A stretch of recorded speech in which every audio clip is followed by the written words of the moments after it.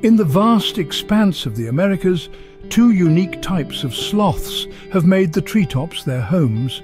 The first type, the two-toed sloths, are known for their versatility in diet and nocturnal lifestyle. The second type, the three-toed sloths, are leaf-eating specialists, spending their days napping and nights foraging. Among these, we find 6 distinctive species, each showcasing unique traits and adaptations for an unhurried, tree-bound existence. Whether with 2 toes or 3, sloths have perfectly adapted to a life among the leaves. The sloth's diet consists mainly of leaves, a food source that requires a specialized and rather slow digestive system.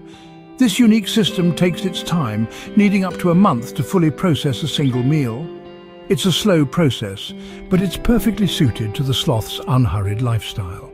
This slow digestion enables the sloth to sustain its energy levels and hang around in the treetops for extended periods. Just as they move through the trees with deliberate slowness, so too do sloths digest their meals at a leisurely pace.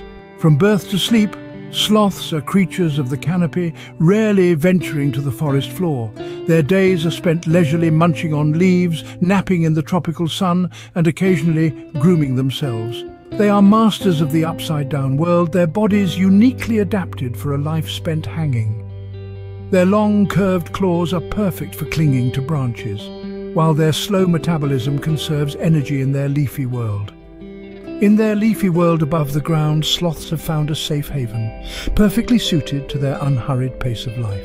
Despite their life in the treetops, once a week, sloths embark on a precarious journey to the forest floor.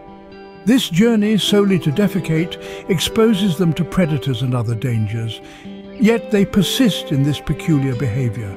Theories suggest this act might be a way to fertilize their tree homes or communicate with other sloths. It's a risky venture, but serves as a testament to their survival instincts. Even in their seemingly odd habits, sloths demonstrate a captivating blend of vulnerability and resilience. In the grand tapestry of nature, the sloth paints a picture of slow yet relentless survival, embodying diversity, specialized digestion, a life amidst leaves and peculiar habits. Through the sloth, we are reminded that in nature, survival isn't always a race, but a slow and steady journey.